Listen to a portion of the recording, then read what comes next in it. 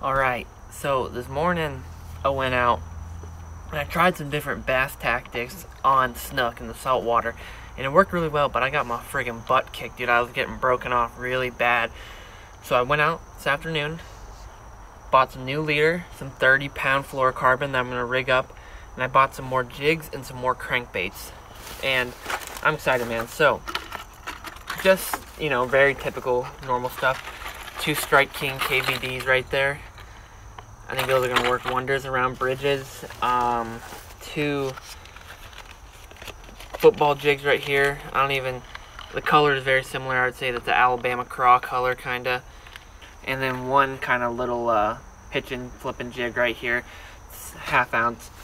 That's just kind of what we're dealing with. What else? Picked up a lipless. We'll try that and see how that works as well. A red-eyed shad. And kind of not with that theme, but a spool tech right there. So that is some new garbage I went and picked up today that we'll probably be throwing a lot of that today, just see how it works and try something different. But it's about 4 in the afternoon, a little late. We're going to get rolling, see if we can catch some snook. Alright, I'm going to start off throwing the crankbait right here. You know, I don't mind catching snook slow and bouncing jigs or shrimp and all that kind of good stuff, but if I can catch them moving, I much prefer to try to catch them moving. So we're going to see if we can get them on the crankbait underneath this bridge, and if not, then we'll put a jig on and flip it for a while, and if the bridge not working, we'll move on, try something different.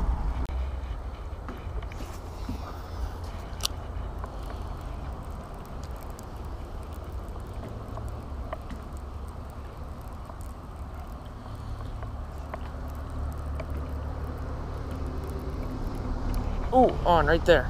Right at the crankbait, right next to the boat. Just came up and ate that. Yes. Oh my gosh. I can feel the crank shaking in his mouth. Oh my gosh, dude. What the heck? He just woke up. God. Good Lord. Okay. Coming back at us. He's a decent sized snook, but he just really, because he ate right next to the boat, didn't fight. He just kind of woke up instantly. We're gonna start pulling him away from the bridge, I think, here.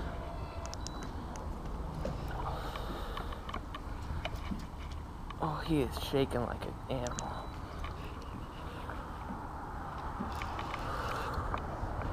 That's a good snook.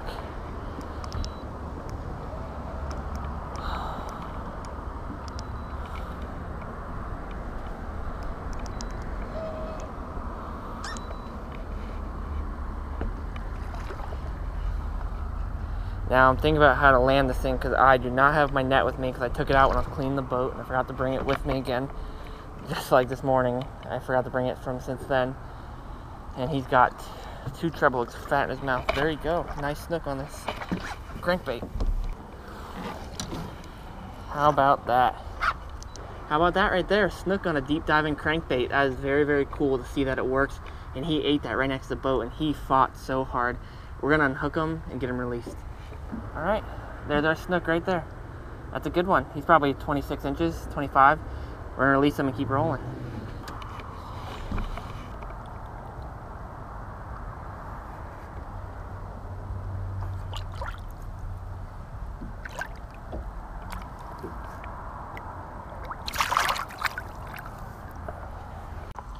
Alright, we made our run with the crankbait, and we caught 1 fish, which is pretty good, more than I expected, to be honest. But we're going to fish the set of pilings now with the jig real quick right here, just with the little twin tail trailer. And, you know, a lot of people, I feel like, you know, they would fish this bridge with the crankbait and they wouldn't get any more bites, and they'd say, alright, well, the bridge is done, we're going to move on and go to a different spot. But for me, I don't think it's so black and white where it's like, I had one eat the crankbait, so that's what the snook want to eat. They want to eat a crankbait. I think certain snook want to eat the crankbait, and certain snook might want to eat the jig. So we're going to make another run through with the jig and see if we get any bites, and if not, then we'll move on. Alright, I think that'll do it for the old jig here, but we are going to keep moving to the next bridge.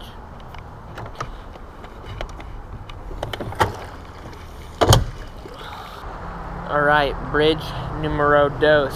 Still throwing a jig right here. It's a little too shallow at this bridge, I think, to throw the crankbait. Maybe I'll bust it out if the jig's not getting bit, but I think we'll be good. We'll see.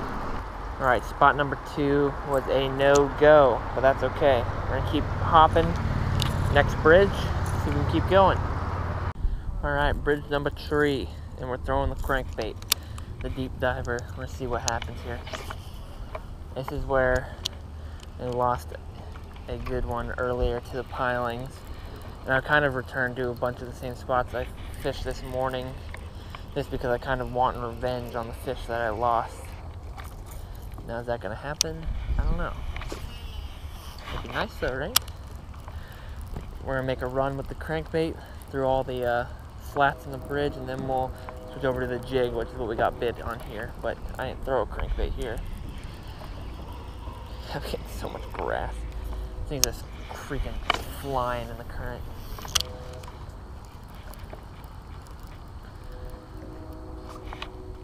I'm on a fish here. Turn. Turn. Oh. I was on a fish. I don't know if he's still on or not. No. Oh my gosh, what the frick? God. It's a ribbon fish. Get away from me. That freaked me out, dude. You're the creepiest fish on the planet. Oh my god. That freaking...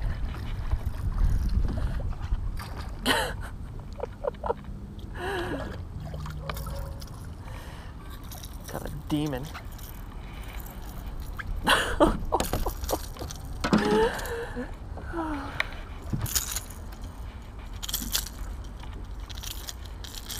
You guys ready to see one of the creepiest fish you've ever seen in your life? How about that guy right there? Oh, look at him. These are, without a doubt, one of the creepiest looking fish ever. This is a ribbon fish right here. Look at that mouth. What a freak. That is the first ribbon fish I've ever caught on an artificial. I've caught one before in a finger mullet when I was younger. Look at that mouth. What a creep. Alright, we're gonna release this guy.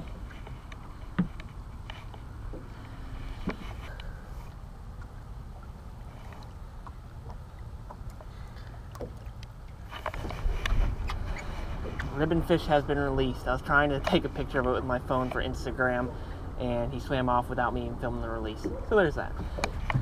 No lie, when that ribbon fish first came to the surface, when I was reeling it in, I literally jumped back. I don't know if you'll be able to tell on the GoPro or not, because that thing literally gives me the jeebs when it first came out of the water. I was like, what the heck is swimming at me?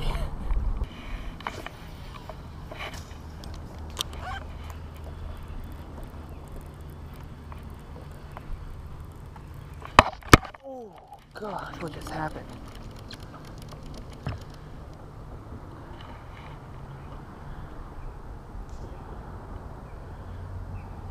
I don't know, man, my knot must have been wearing down from brushing against the bottom of the pilings. My line's completely frayed. It felt like I got hit, but I don't know if I did or not. Fishing line. I caught. That is gotta be 1 in a million chance right there. You see, my treble hook went through the eye of this old, nasty, rusty J hook here. Well, there you go, cleaning the river up. How about that?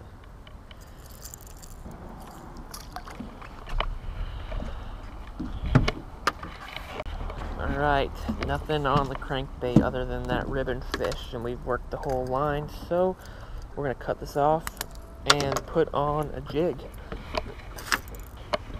You know, earlier this morning when I came out in the past video, I was throwing the jig, and that's where I hooked a good sized snook on this bridge, and the timing is beautiful right now. We got strong current, low light. This is very good fishing conditions here. So we'll tie this bad boy on, see if we can stick something.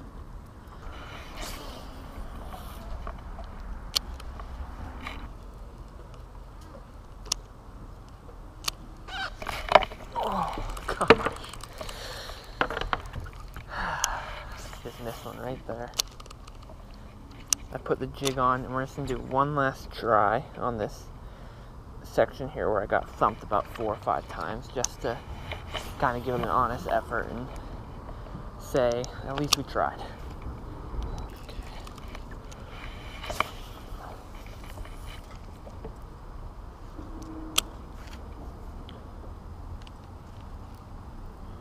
problem is that the current has stopped moving. So it's just dead low tide right now. So there's no current movement. When there's no current movement, the fish don't feed very well. So they're a little trickier to get the bite. There's one though. Oh, feels like, oh my God.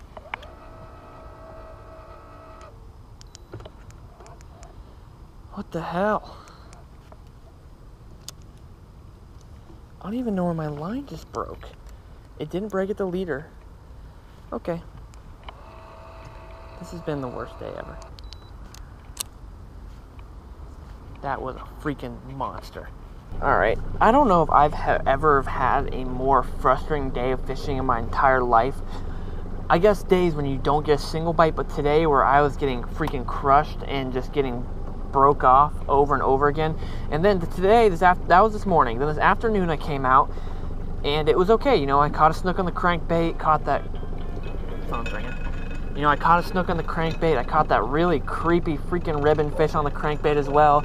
And you know, I'm fishing this bridge, I'm really putting my time in, and I didn't get any bites on the crankbait, except that last one, and I got snapped off. And that was kind of me being lazy, where I didn't retie after catching that ribbon fish, and they have nasty teeth, so he probably sliced or nicked up my line a little bit, and it snapped off when I finally got hitting on the crankbait.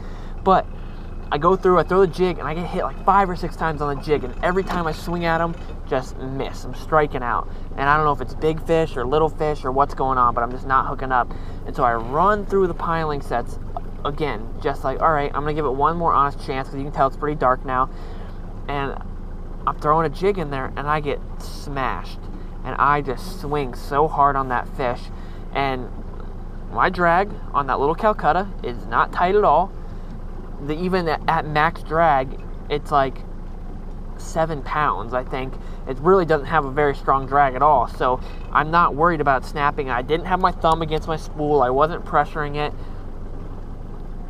And my line just broke. I felt that fish surge, and it felt monstrous. I felt my rod completely arced over, and that fish surged, and he ran about 10 yards, and then my line just went zoom and snapped. It didn't snap at the leader. It didn't snap at my leader knot. It snapped inside the guides of my rod. And I had people warn me about that vanished Berkeley fluorocarbon, that it is garbage. And they've said if you get a single nick in it, that it will be super weak and it'll break. And I've used it before, and I haven't had trouble with it before. And now, it has just been awful, man. Like, I lost that fish because the line broke inside my guides. And that just shouldn't happen. So, I don't know, man. I'm frustrated. So, that line's coming off. I'm going to put different fluorocarbon. Leave suggestions of what type of fluorocarbon you guys think I should put on it, because I'm pissed off right now, honestly. Like I said, this is the most frustrated I've been fishing in a long time. And I'm normally very mellow, very cool, don't get angry fishing. But today has wore me down, man. Especially because this morning I came out and I lost 2 jigs. I lost a crankbait, so I went to Gander today. I don't even like Gander, to be honest. But I went to Gander today, and I bought 3 more jigs and then 2 more crankbaits. And I lost a crankbait and I lost a jig. So I've just been losing money left and right, losing fish left and right. Today has not been good, but it has definitely been exciting, I can say. Alright, I'm done complaining and griping. I appreciate you guys. If you've stuck with me listening to me complain for the past 2 minutes, I appreciate you guys very much. I hope you enjoyed the video. I know it was just strange and weird, but you guys are awesome. I appreciate you. See you.